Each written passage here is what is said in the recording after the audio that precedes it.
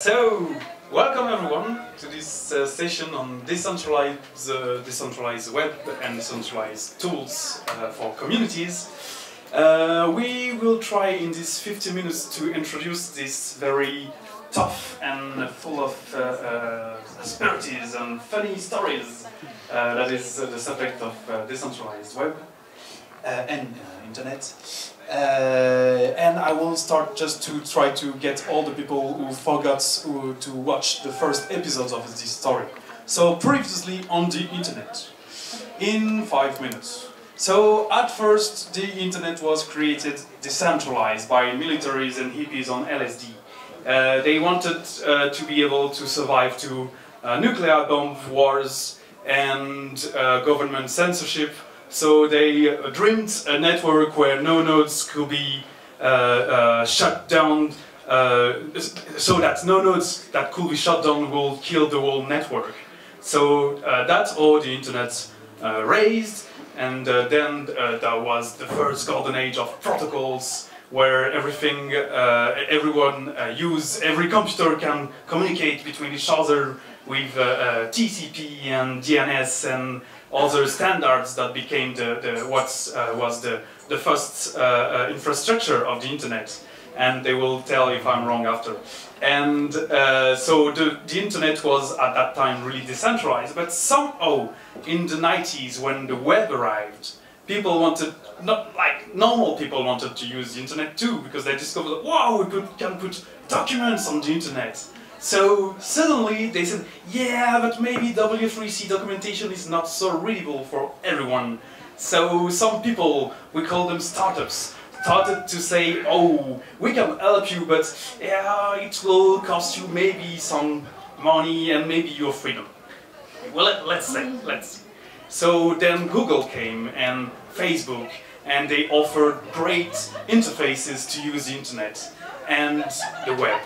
But we see today the limits of this system, where we see that all our data, even in France, even in Europe, are all in the US under the control of more or less the NSA, more or less directly.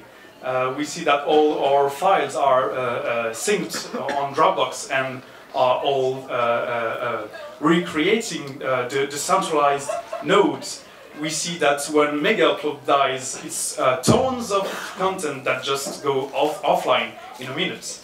So more or less, since a long time, people stand to say we need to re-decentralize the internet.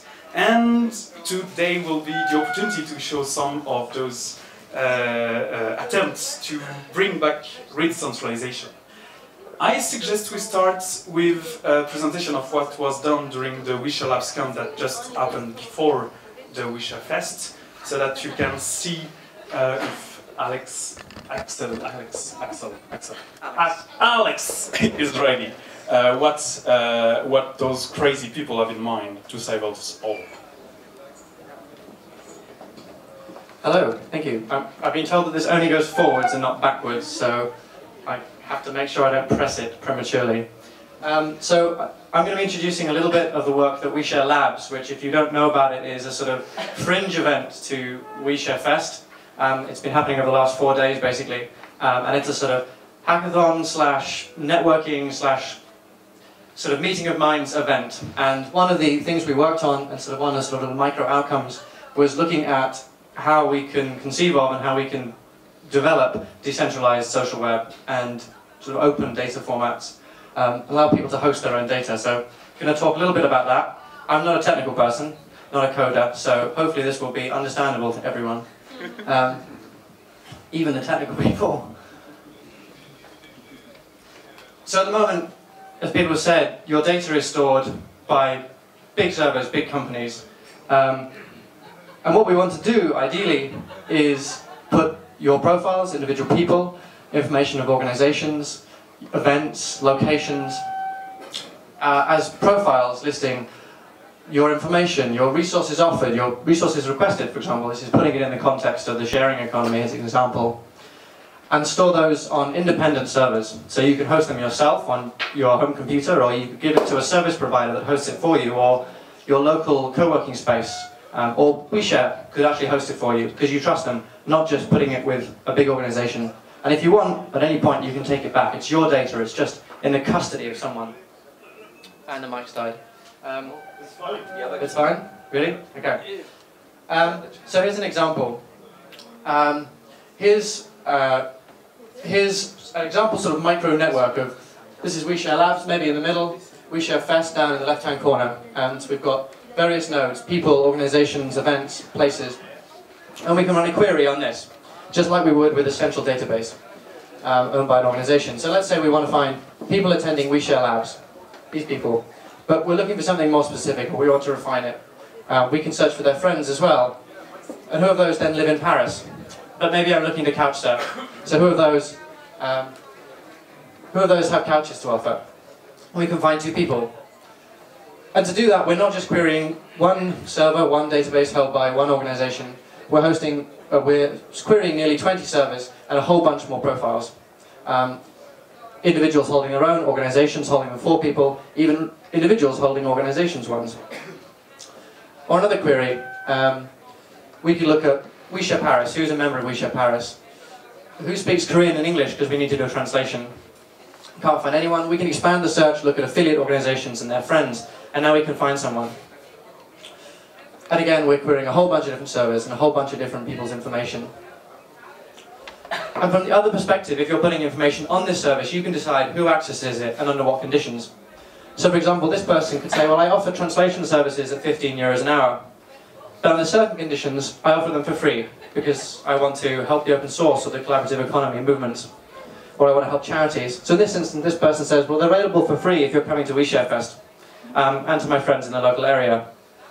So if you just go on unauthenticated, you're just a person browsing the web, you can see the option to engage as just a member of the world, but you can also see that under certain conditions you can get a different arrangement.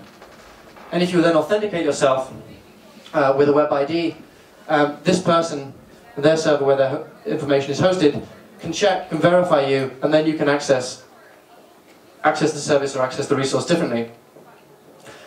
And so this is showing all the possible servers in this setup, all the possible profiles. So thank you, that was a little bit messy, but there you go. If you want to find out more or get involved in OuiShare Labs, this is the website. There's probably going to be another one in October, if not before. There's also a few of us around, like Ali and Daniel, who helped to organise this last one. So, or find me, and we'll let you know a bit more. But there's loads of information on there about what people have been up to. Thank you very much.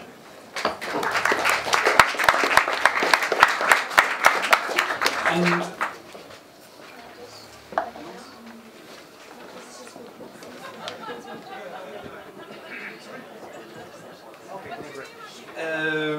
so the good news is that you can also meet those OuiShare Labs folks just after today at 6:30. We are meeting at the OuiShare Village to have a debriefing of what happened during those 4 days. Maxime, and to see OuiShare Village tent. OuiShare Village tent. Thank you. And so yeah, that's somewhere there with nice big pillows. And that's all for OuiShare Labs. So now start with Edward. If you want to say us more on, Mr. Max. Hello. Yeah. Okay. Hi everybody. So I'm one of the co-founders of Stample. Stample is a knowledge network. So we're interested in 2 things. One is the co-creation of knowledge, and the other one is decentralized social networks. The question behind these 2 things is the same. It's the idea of trust and the idea of information asymmetry. If you look back, there's a story of an economist in the 60s called Akerov, who wrote a paper on information asymmetry in the market for old cars. And everyone thought he was quite ridiculous. In fact, there's 4 papers that refused his paper from journals. But 20 years later, 40 years later, he got the Nobel Prize for his work.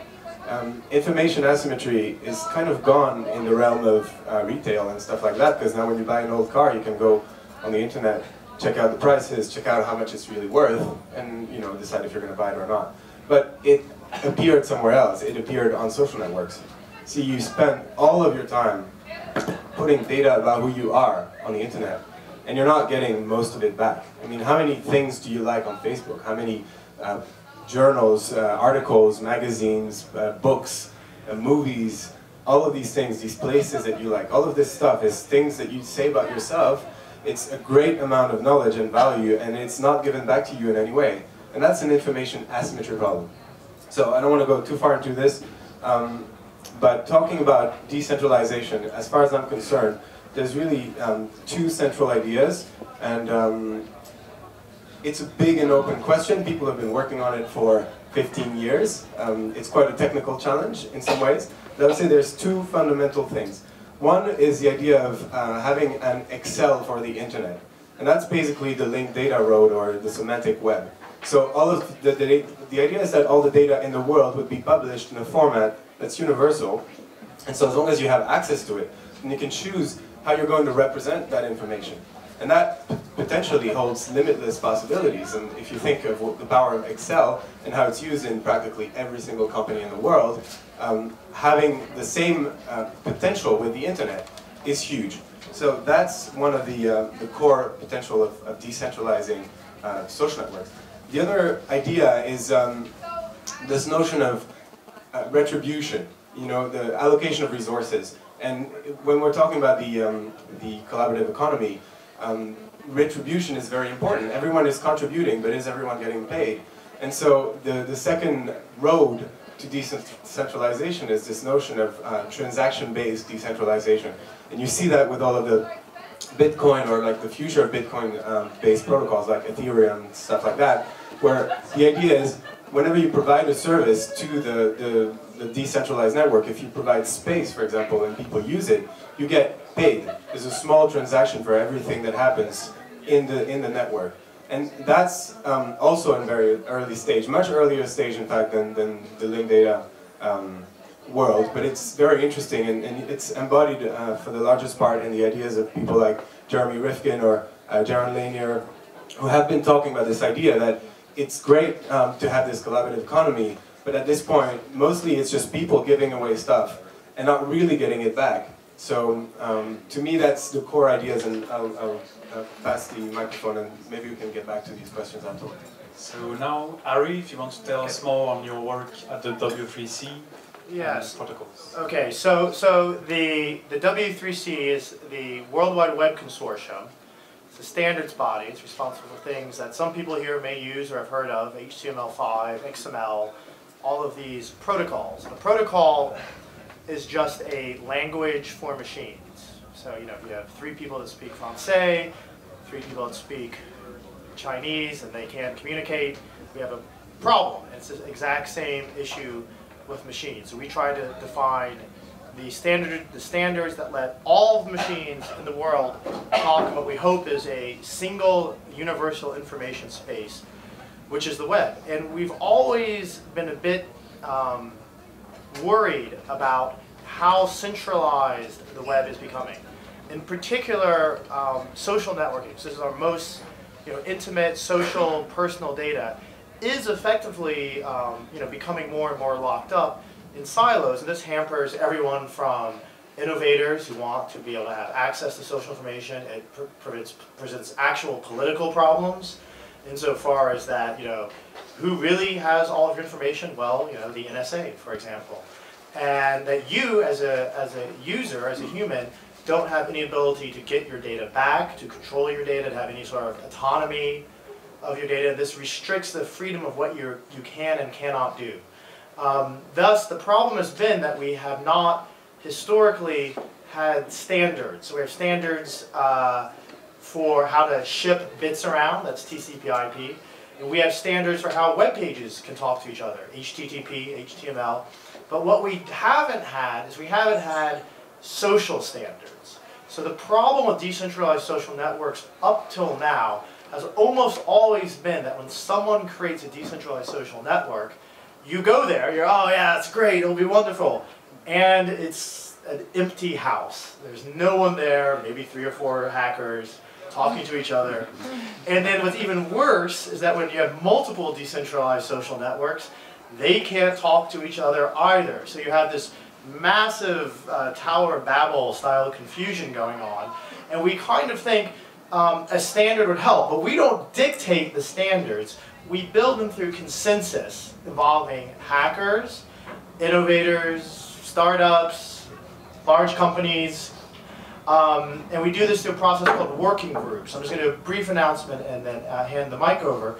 And effectively, after years of waiting to get critical mass to really look into decentralizing the social web, it seems to be a very strange combination of a burst of enthusiasm from hackers and startups, combined with the actual use of decentralized Twitter-like systems in large corporations. IBM, SAP, have got the W3C to the point where we feel like we can produce a royalty-free open standard for not the entire social web, but a bottom-up consensus over some of the basic parts like messaging, decentralizing the messaging, bringing the messages back together, message formats, and how to embed those messages into web pages. So that's going to be called the Social Web Working Group. It's going to start in about a year. If you're a very technical person, get in touch with me and we'll talk about how you can join. And there's also going to be a sort of open forum for people who may not be super technical but would like their website to be part of a more decentralized social web. And that's going to be what's called the Social Interest Group. So just, it is also currently running what's called the Federated Social Web Community Group, which if you use your favorite search engine, DuckDuckGo, Google, whatever, and you track that down, you can just hit a big red join button and jump on board. So thank you. And now Frank from Cozy Cloud. Hello, so I'm Frank, CTO of Cozy Cloud. So basically what we do at Cozy is that we make web applications smarter and more respectful. How we do that? Simply by putting web applications and personal data on your hardware that people have at their home or that they rent in a hosting provider to a hosting provider company. And this way we bring three new things. The first one is that for people they are empowered. The internet users take back the ownership of their data. The second one is that for developers, it's a way for them to imagine new services, because once you have all your data on this little box, you can imagine tons of new services, like Edward described before. And then for big companies, it's an opportunity to compete against major cloud companies. And it's also an opportunity to have a better relationship with their customers. So I'm going to get a little bit deeper in these 3 points. The first one looks obvious if you are following the actuality. You can see recently with the Prism problem, we discovered that we are all spied by secret agencies. So the idea of getting back his data, and in some way what we own, like when you put your emails in a Gmail box. You lose the control on it. You cannot really export it. You cannot manage it the way you want. You have to follow the rules of Google. So once you will have it on your box, you will be able to do what you want with it. And for developers, but because most of us are not technical, we made a platform. So on that platform, anyone can build his own app. And for developers, so it could be an individual software engineer, it could be a big company, it could be a startup, who can build application where you reuse all your data. Your data could be, of course, your mails, your tasks, your notes, but data that comes from your contacts, that talk about you, that comes from all these devices. Today we only have our smartphone who record stuff about us, but now more and more we have this kind of device who record the number of steps you do. Does anyone in the room use? It's a podometer. Okay, it's a fitness object that records every step, the number of steps you do and how much time do you sleep. and there are tons of connected objects like that, like a scale, like a blood pressure monitor, and so once you have all this data, you can imagine tons of new services like predictions. You can imagine health services. You can imagine productivity services. So it will be a super opportunity for developers to develop new things. And for big companies, why it's important? Because today there are the major cloud companies are going a little bit further. They say, okay, we have now we made web apps, but now we can compete with other companies. Say, okay, if we do like you, we will offer to your customers the same service plus all service you can imagine around personal data.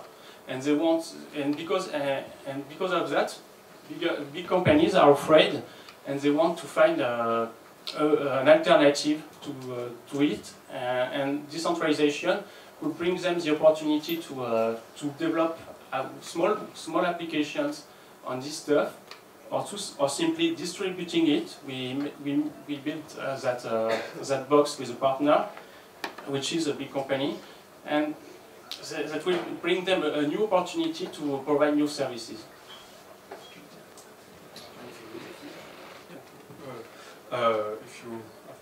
If you have questions, we'll so everybody presents basically the project, and then we will have questions later. And now we will have the last person to present, Primavera, who will not talk about decentralized. Oh, sorry, thank you. Decentralized web of documents, but decentralizing even the network itself. So. Thank you.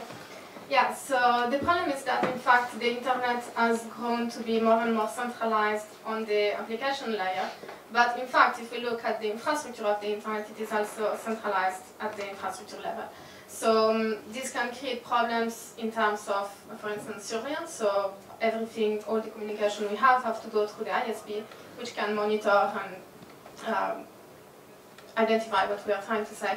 There is also the problem of censorship and filtering. So basically, an ISP needs by law to censor certain type of content. We have extreme situation, for instance, in China. And so if we connect to an ISP, we are not actually sure that we can connect to every service that we want. And then there is also the problem that the ISP essentially represents this kind of single point of failure, in the sense that if the ISP goes down, every user that is connected to this particular ISP then does not have access to the internet anymore. And so mesh networking basically is bringing the concept of decentralization at the level of the infrastructure. And the idea is that we are not connecting directly to one ISP, but it's, we create basically a peer-to-peer network where every single user that is connected to the network acts both as a relay node, so it's it's routing the packets through the network, and as an access point. And so the idea is we don't have any single point of failure, but we have this kind of distributed network of peers that all provide connectivity. They all contribute with their own resources to the network. Now the problem is that these of course require some high technical knowledge, as opposed to just connecting to one ISP and then the ISP is taking care of all the routing and etc. Every single user that wants to be part of the mesh network needs to install a software and needs to configure it and etc. So up until now, the mesh networking has pretty much been deployed essentially by like tech-savvy people that exactly know what they're doing, and the people that are actually connecting to those mesh networks are not really contributing to the network, but are just passive users. And so the question is, we need to create incentives, or we need to at least make it easier for people that want to contribute to the mesh network to actually contribute with their own resources. And so the nice thing about this problem is that in fact we only need a few people to deploy certain application that makes it user-friendly, that makes it easy for anyone to actually contribute in order to promote the mesh network. So we have, for instance, Commotion, which it's a project that deployed a specific toolkit which incorporate all the applications that are necessary in order to deploy the mesh network. And so anyone could install this application on various devices and then just configure it slightly, and then it can actually contribute to the mesh network. And then slowly there is actually people that started to develop hardware devices. So little boxes like this, which are pre-installed with commercial or with other mesh networking software, and which are pre-configured as well. And so it just suffices to buy this piece of hardware and just install it like on the roof or as an antenna, or just like bring it along. And then those actually become automatic application that will run the mesh network for you. And so more and more we are actually, the difficulty to implement the mesh network is becoming lower and lower.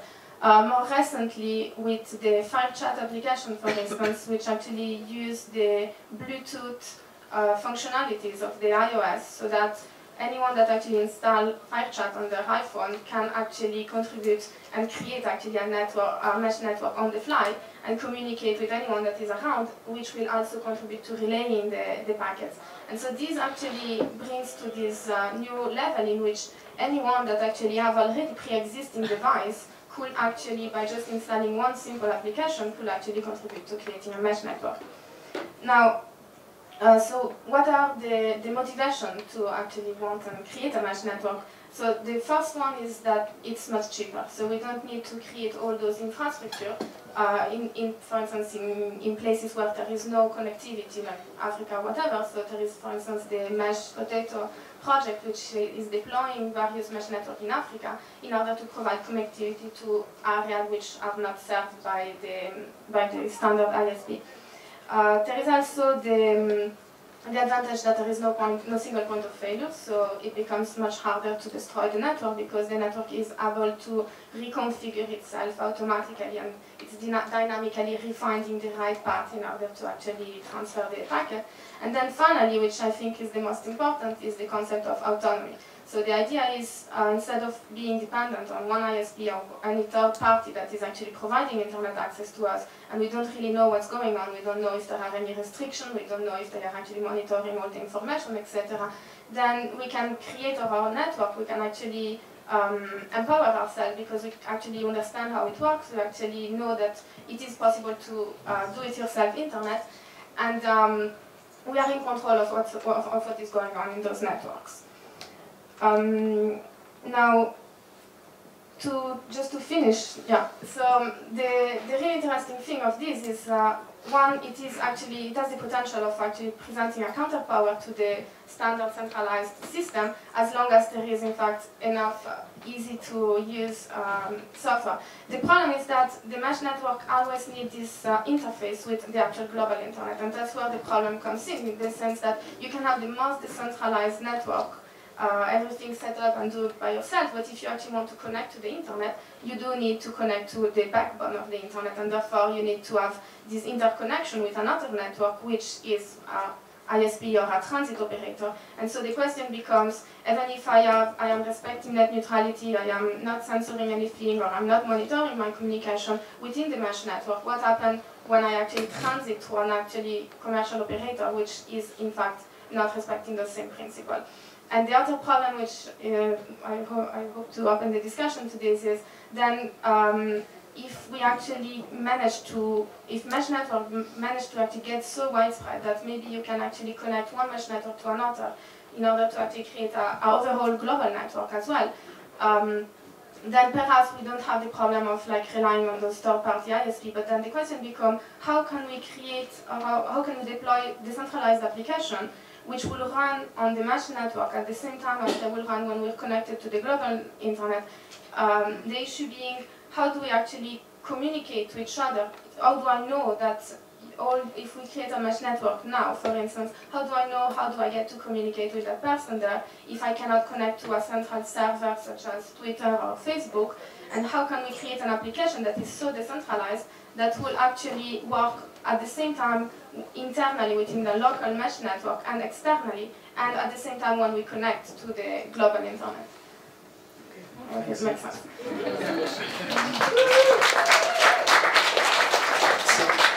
We see that at the exception of mesh networks that seems to be at the middle of technical nightmares, or technical challenges at least. It seems that decentralized technologies and decentralized thinking is around for a long time now, and it seems the provocative question would be why it doesn't happen. Why everybody is talking about decentralization, but why we are still all on Facebook and all on Google, and why we are not all owning our data already? This is mostly a problem of commodity, because today you can super easily connect on Google or Facebook and subscribe, and if you have to host your own application on your hardware, it's quite hard.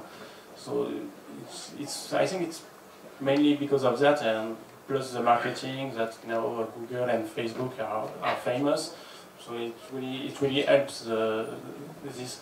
But what we think is that now we are at an interesting point of the web development, because now technologies are really better for anyone, allows anyone to host his web application, his web services. The wires, the bandwidth is really higher, so it's not crazy to think that anyone can host his own web services. So we think that decentralization won't be longer a thing of thinker. So on the fact that the products, the hardware will go lower, will make decentralized happen alone, or there is something missing? I'm talking maybe about the propaganda discussion we had. I will make it short to let others talk. I think to make it very short, we focus, when we try to say how good the decentralized services are, we focus too much on the privacy aspect. It requires a lot of attention to understand why it matters, why it's important. But the distributed services brings a lot more values. They are more efficient. You can communicate quicker. You can cross different data from different services, and this we should focus more on on the other aspect, on the other things that are brought by distributed systems, than focusing too much on privacy. So 10 years ago, I was a student at the University of Toronto, and I was doing environmental studies, and I kept hearing people in my classes thinking that they would sell clothes that are ecologically friendly because they're ecologically friendly. And that just doesn't happen. I mean, that's not what people go for. They buy clothes because, you know, they make them look good, or because other people have them, or whatever the reasons are. There's this notion of desire. I think that's at the core of what the problem is with decentralized networks. Another example that I really like is the one with Tesla, you know, the car company. These guys make electric cars, and people buy them like crazy, but they don't buy them because they're electric cars. They buy them because of a whole big, beautiful story that they've put together around these cars, you know? I mean, they're the most advanced cars in the world, and, you know, you put your hand near the door and the handle just comes out, you know? And all this stuff, all this little magic is what people go for. And I think that's really what the key thing here is what's the use case? What's this incredibly innovative thing that you're going to be able to do with decentralized networks? This thing that's so interesting and empowering for people that they're actually going to go for it. I mean, that's what we really, really focus on. It's kind of like, you know, we do this and this and this, and that's fantastic. Oh, and by the way, you know, you can get your data back, or you can store it yourself, and that's great. And I think when we get to the point that the usage is there, and the technology is ready, and I mean, that's obviously one of the key components is bringing that technology together. And until you get to the point where there's the use case, the technology moves really slow. When you have the use case, then things can start going like crazy. I mean, we were just talking about earlier about HTML5. People have been using it for 3 years. The spec is not even finished. And that's the point. When people start taking control, taking, you know, that technology and building things with it that are truly useful, then things happen. And I think we're getting to that place, but it's taking some time. I'll make a few points. So first thing is, you know, so decentralization, you know, has always been innovation, right? So the internet the initial TCP/IP, packet switching networks are a massive decentralized alternative to the big telco operators at the time. And they have proven to be very successful. So it's not like decentralization is always impossible. Same point, it's very hard, right? So in general, the reason why people use centralized systems, there's 2 or 3, I can mention them very quickly. Often, why do you search via Google and not via Wikia or a decentralized search engine? So I used to work for a search engine. Search engines are hard, right? It's very hard to decentralize the amount of computation that's required to do searches quite efficiently. In general, when you decentralize, you also, to be honest, open yourself, you have control over your own data, but the security and privacy aspects are actually quite tricky to get right. So I have a friend that works at Google, and he says, people should, of course they should trust us. We have a massive security team. We can take care of your personal data better than you can, or some random startup. That is often kind of true. However, what I would say, and I totally agree, like we need to find the magic use cases. I can imagine, activists, if you talked about decentralized social networks in Egypt, they really get it quite quickly.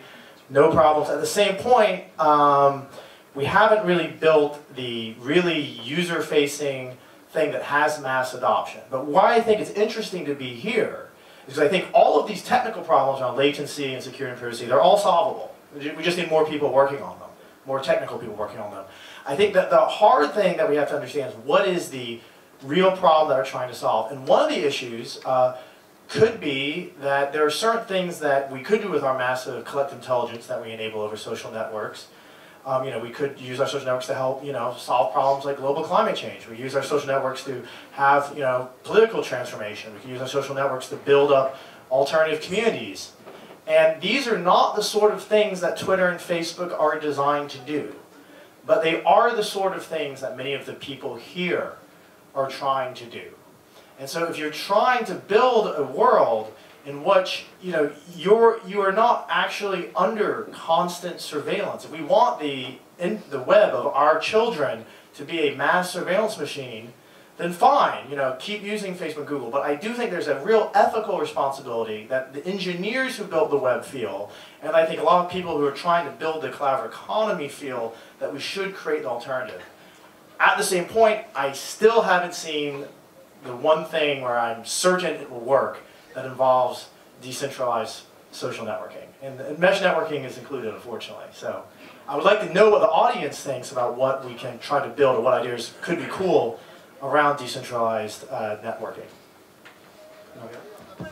Yeah, just to add one last thing, I think it's also an important problem that we really should try and resolve is the fact that I think as a society we are probably maybe not ready yet, in the sense that if we take the example of Bitcoin, for instance, which is like completely decentralized or designed as a completely decentralized system, which has pretty much proved to work pretty okay.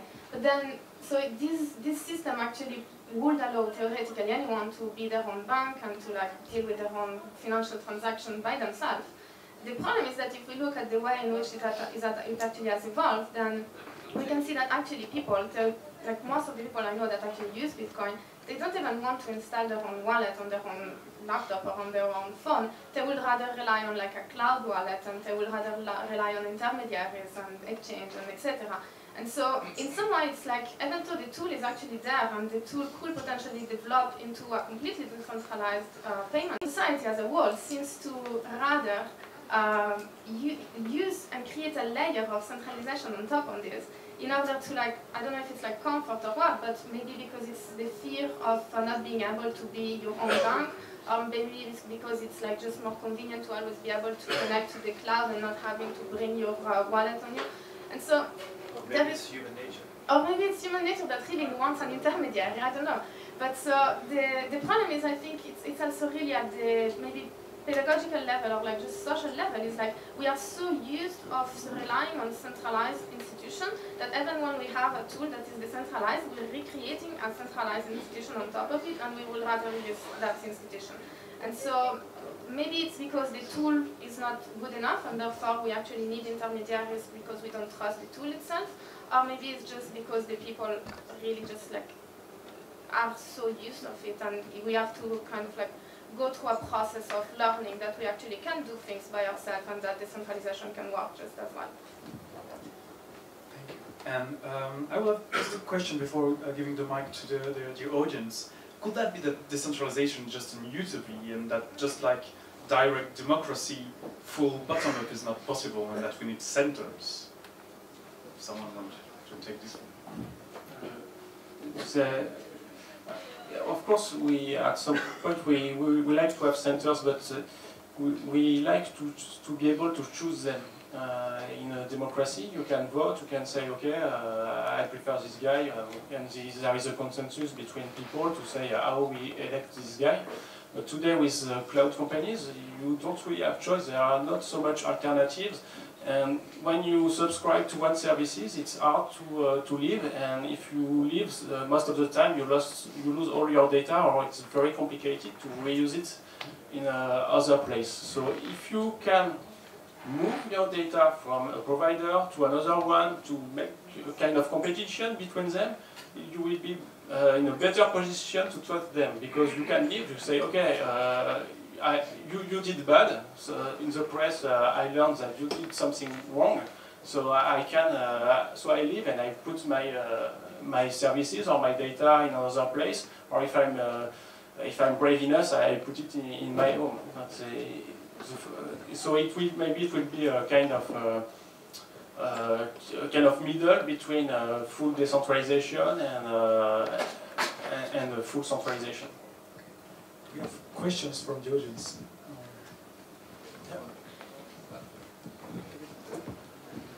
Yeah, I find it interesting to see how the discussion moves away from technical solutions to actually asking about how are we as a society or as multiple communities going to interact with each other in different social aspects. So there is actually no claim that hierarchy is part of the human nature, I would say, because we know of the Danube civilization 7,000 years ago that was actually already aware of division of labor, several kinds of handicrafts, and they didn't have a state system, but they had one powerful tool that is called the script. So what we see here is that with the distribution of information or knowledge, if we might even claim that, we see that the way how we can interact is much more liquid and much more diverse than the implementations of hierarchical social organizations that started in Babylon and in Egypt, so forth, which misused script as a power of source, as a source of power, of just having elite knowledge, sourced in one place. That now, as we're opening up, I just pass on to you. What was the question actually? Keep going. No, it's just that I would totally subscribe to the idea that we're just so used to a hierarchical social organization that we cannot even imagine with our languages, that we use the logic that is inside our languages, that we cannot even produce any non-hierarchical systems anymore, and that we're now, by cutting up the logics of all these decentralized networks, we find claims and ideas how to reinvent, how to flatten the sphere again. But yeah, I ask you how to do it. I have a quick question for you. A quick question, which is, I'm sort of, due to the sharing economy thing, at W3C, we're used to more, how should you say, heavily corporate environments and hacker environments. The sort of sharing economy thing is kind of interesting because it's in between. Do you think that there is a shift going on among, like a generational shift, where maybe people who are brought up on the internet are somehow more used to non-hierarchical thinking and global social networking, or not? Or do you think, I'm not sure. I was often hoping that was the case, but I have trouble judging. I would answer that question differently. I would say I'm just not used to the user interface of administration today. When I get my tax form, I just don't know what to do because there are no buttons. That's it. So it's the user interface. It's the way how administration makes us interact with it that makes it so disgusting. Yeah, I just want to respond for a second. I think you've made a very, very good point. Whether or not, you know, we are so historically sort of stuck in hierarchical systems that we can move out of them, I think that's really the core challenge that we have today. And so there's a couple of points about that. The first one, most of you probably know that, but I think that's kind of an incredible weak signal. The fact that the German law is now on GitHub. You know, this is a big deal. You know, if we start getting the law to be version controlled and we can account for all the changes and so on and so forth, I think there's great momentum around the idea that we can move from what I would say is a notion of state to a notion of flow. It's very strange, but it's very important. The world is changing too fast today to work the way it used to work. It was okay to have hierarchical systems and it was okay to have states when things were changing slow. You know, because you could make a decision and it'd still be relevant a week later or 2 weeks later or 2 months or 2 years or maybe 10 years. You can't do that today. Anytime you make a decision and say things are going to be like this, the minute your sentence is over, things have changed. So that's the challenge of our time, is how do we deal with the fact that the world is changing extraordinarily fast, and how do we put together the technology and the structure that can handle that. And the example of GitHub is very powerful. And I just, you know, remember that talk by Clay Shirky when he says that, you know, one day internet is going to disrupt the democracy majorly. And I think we might just be there. I mean, it's only the starting point, but it's very encouraging. And yeah. Yes. You were a little bit earlier. You were talking about that the distributed tools were missing a use case. But to me, there is a huge use case, and it's Bitcoin. I mean, the Bitcoin community. I'm not talking about the currency, but the community is using a decentralized technology.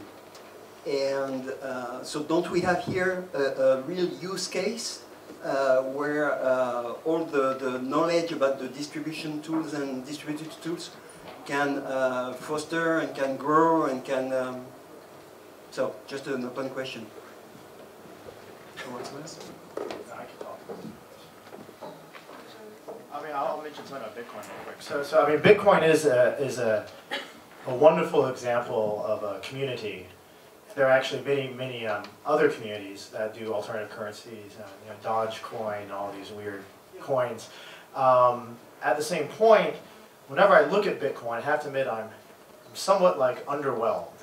And the reason I'm underwhelmed is because the main use I see of it, which is fine, you know, I mean, it's useful to do, is to you know, avoid, you know, essentially you want to avoid paying taxes.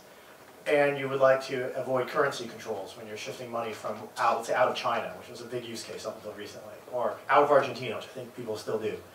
And also the way that Bitcoin works is you have a totally decentralized system, and how do people trust each other? Well, they document every single action they do, so there's this big ledger, effectively.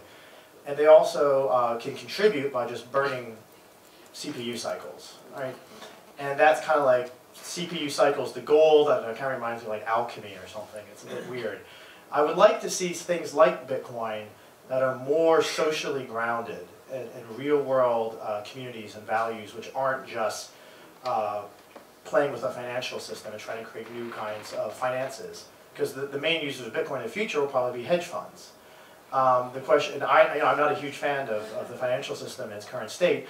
What all the alternatives kinds of currencies we can do and the modifications that we could do that rely on some of the architecture of things like Bitcoin, but don't rely on the actual current existing protocol, which I think has some issues.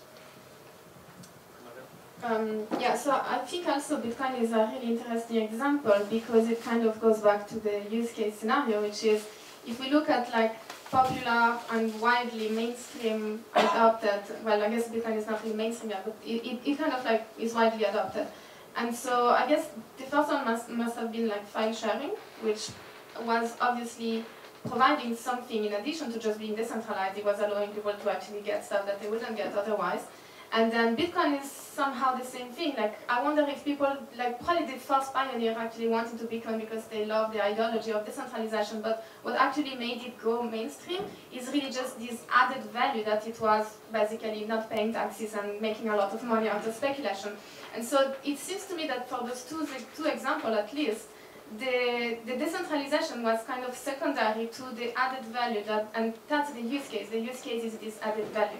Now, what I think is absolutely extremely interesting about Bitcoin is that it also has sparked this new idea of being able to. So I think if we look at the history of peer-to-peer applications that have been deployed, we had at the beginning it was like the distribution of content and etc. So with file sharing, and then we had like communication, anonymous communication like Tor or Freenet or whatever, and then we have mesh networking, which is actually the infrastructure of communication itself. And I think what Bitcoin has shown, and I'm not sure if it's actually going to be the case, but it has shown that it is actually possible to disintermediate also at the level of the institution. And so I think Bitcoin has shown that we don't need a financial institution, which is something pretty amazing, because that was really, the institution is by definition centralized, because the whole concept of institution is.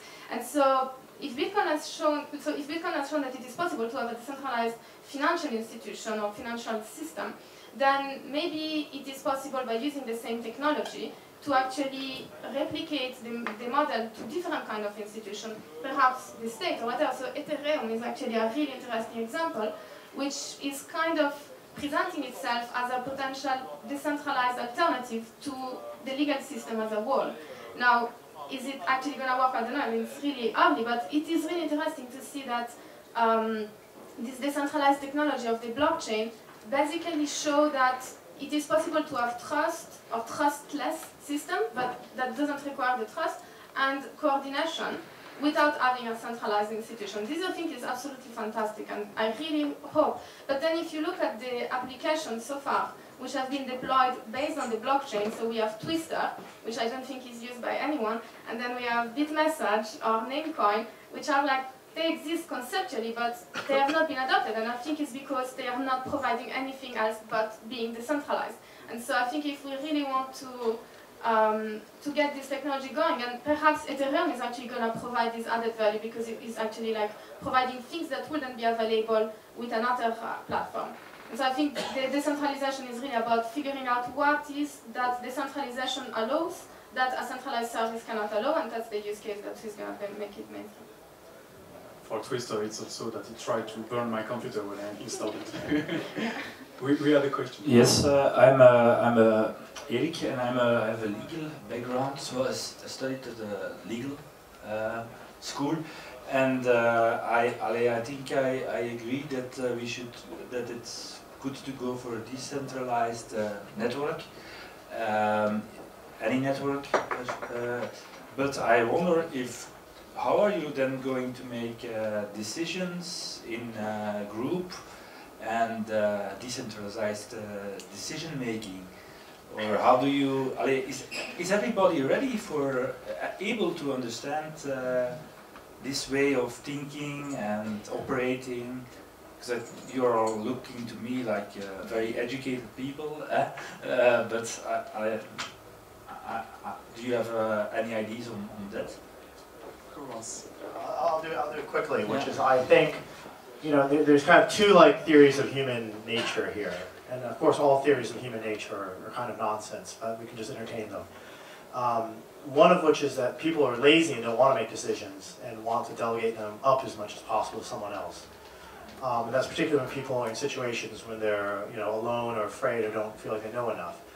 Another theory is that if given the chance, people do want to have autonomy, and they would want to relearn the knowledge and skills that otherwise they don't have.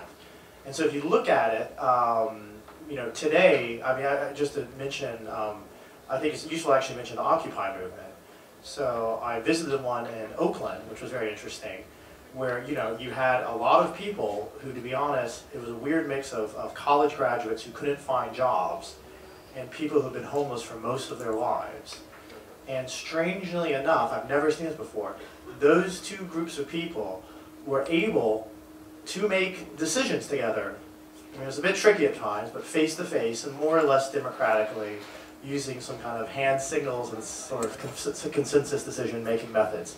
I was rather shocked. What actually the problem that happened, and which is I think where tools are kind of necessary, if you assume that people can make decisions together in groups, which I think they can, and is how can those group decisions scale? Because it's very easy to make a group decision in a group where there's like 3 friends, but when, let's say, Occupy tried to do voting over Twitter, it became complete nonsense very quickly. And it was very hard to keep track of what people were voting on, what they were doing, and who was deciding what. And then, of course, small hierarchies sort of took over.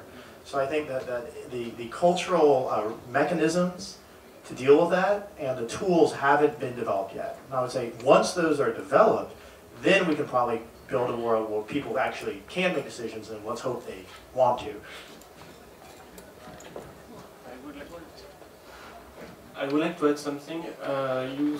In fact, when you see decentralization, it looks like you think it very different from actual services. For most people, when they use Facebook or Twitter, they are already using a decentralized service. They are thinking, they are talking directly to their contacts, and so moving to a decentralized one won't change so much for them. Facebook and Twitter basically are simplification of internet, and so when they will move to something that will do more and the same thing with more services, I think they will be okay with that. It will be easy. Question.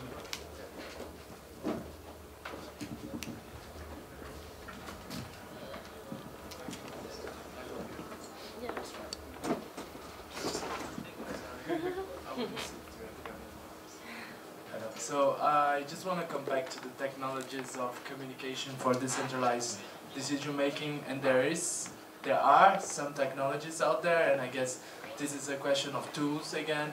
I mean, even in MIT you have Otto Scharmer, which is developed this theory U, which is super interesting also for getting groups together and getting them to make decisions, or you have Art of Hosting, which is also really nice, or even the more popular design thinking.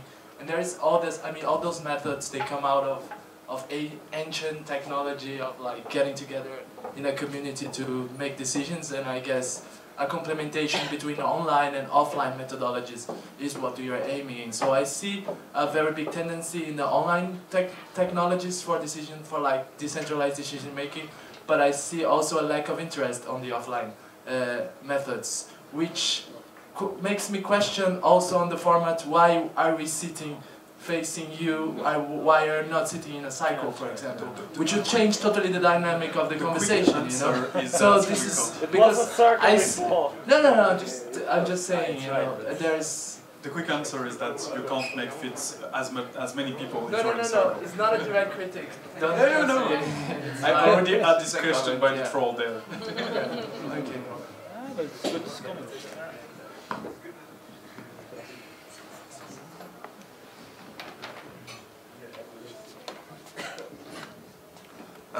Just to add a little bit of a rebound on the decision making and the law aspect of it.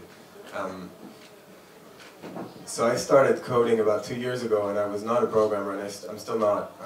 But I learned quite a bit about how it works and what's in the air nowadays when it comes to programming. And one of the things that I find is fascinating is that if you look at the developer community, they have found solutions to these problems. And some of it is technological, some of it is, you know, all this consensus building, the way that the developers are able to build standards over GitHub, just contributing in mailing lists and whatever, and it's a long process. And it's really, really hard, but it works. And I think it's really interesting to look at how things work in the world of technology and to think about how you can then implement these solutions outside of the world of technology. Because a lot of these solutions can be just taken as they are and looked at with different eyes. And I mean, there's been stories about like GitHub for writers and stuff like that, but that's just the basics. I think there's a lot to do in that space. I'll give you a quick point. So just a little quick point consensus. W3C works by massive global distributed consensus between many companies that otherwise hate each other. So when we're building like a new API on HTML5, like I work on the crypto API, we have to get consensus between Microsoft and Google. Or, you know, for the social web stuff, it looks like we're going to have to build consensus between IBM and Mozilla. But, I mean, and during these sort of movements like Occupy, people said, well, how can we possibly run the world on a giant global consensus? I was like, well, you know, that's kind of, the internet kind of already is governed like that through what's called open multi-stakeholder processes. They're tricky. They can also lead to oligarchies and have problems and fall apart like any other political process. But actually what we've discovered over the last, I don't know, let's say 30 or even a bit longer years in the internet is that actually, you know, global, somewhat democratic, let's say consensus and open decision making does work. And then to finish on this point, I think there is also something really interesting to look at on Ethereum, for instance. Essentially because you can, in fact, rely on like social and consensus and whatever, but because we are in a social settings, then you cannot really avoid like people trying to, you know, have a bigger voice or influential or like trying to get power and whatever. And so what is interesting is to try and look at how the technology can actually try and support a consensus and like a flat decision making. And if you look at Ethereum, basically it allows you to encode governance mechanisms. So you can basically agree to, first you agree to the protocol, you agree to the system of governance. And then the idea is that instead of having this power scheme in which you have people making decisions and like the decision making is like kind of top down or representative, or whatever you want to see it, but it's like in some kind of like architecture where the person at the top will eventually decide. Now you can try and enforce it to be like consensus based, but it's always an effort, like the whole system needs to agree and then you need to kind of like fight the power struggles and whatever. In Ethereum what you can do is you can encode all the procedure that is going to happen, and so the decision making is no longer at the top and then delegated, but it's actually at the edge of the network. So the Ethereum application will dictate how people can vote, like what are the rules and whatever, and then the processes is transparent. So you know exactly, because the application is open state, so you can see how it is made. And by pushing the decision making at the border, then people, all they can do is actually abide to the protocol. Okay? Now the decision then is like, the social element is how do we design the protocol, how do we make it like an actual good and sensible system. But once the system has been established, and then you can also add rules, how you can change the rule of the system with a majority or whatever. But so the idea is we don't want to, or it's not we don't want to, you could also implement a centralized and hierarchical system, but you can also design a system that is completely flat, and that the technology will actually enforce the design of this governance system, so that even if people want, they cannot really like modify the thing unless there is a consensus for it. So the last thing that is not decentralized then is the design. Yes. Okay. A last question from three. Random. We do 3 in a row, maybe. Yeah. Can you come to the mic? The first two is to the mic. Slight advantage, sorry. Well, it may be a quick one, so maybe someone will come up with it's a good one. But as I listen to all of this, I'm coming to think, yes, decentralization of ideas, of decisions is good. But I think we need to separate what is the technical problem and the social problem. Decentralized is a social thing. There are a number of technical platforms that provide exactly what we're talking about. The real problem I see is that if we try to have a decentralized system, technical system, it's very difficult to then have a decentralized social system, because you need people to come to the same place to be able to organize that decentralized decision. So that seems to be the real problem. How can you have separate systems to make a decentralized decision together? It seems that Daniel wants to answer this. Make a comment on that. Is that the basis? Take the mic, please. Sorry. Yeah, the basis for all of our technology at the moment on the web is an underlying distributed system. Yeah. And so, and I think one thing that's really interesting is that is kind of, there's a disjoint and a mismatch between, because I was going to ask something slightly similar, but in terms of the commercial organizations here, and all not really understanding the efficiencies and the benefits of a distributed system, because what the internet gives us is this incredible way of all coming to the same place. We're all speaking the same language. And that is essentially the same thing.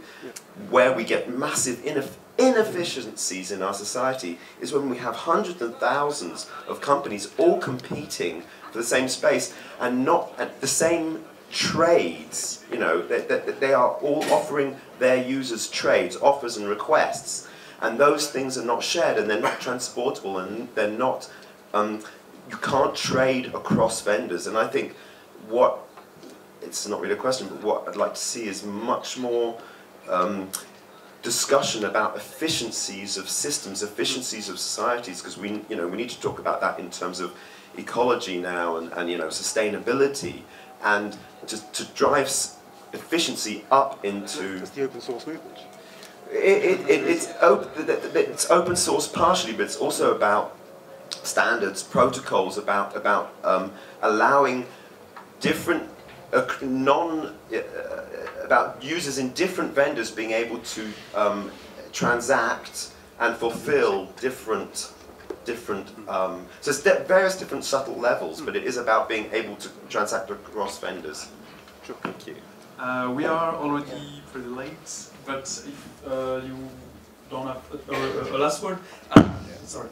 Yeah, maybe a last word, and then I guess that as the discussion can go forever, we really meet at the OuiShare Labs, OuiShare Village 10 Labs Camp thing. So.